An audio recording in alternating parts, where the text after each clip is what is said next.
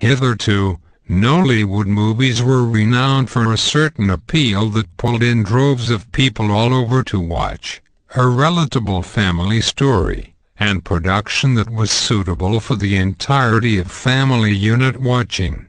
But the new trend in the industry currently is a far cry from that original premise and great cause for concern. In a typical movie, you get a mix of horrorful, magical, love, spiritual, sex, comedy scenes all mangled up to complete a supposed 3-hour-long movie for the viewer.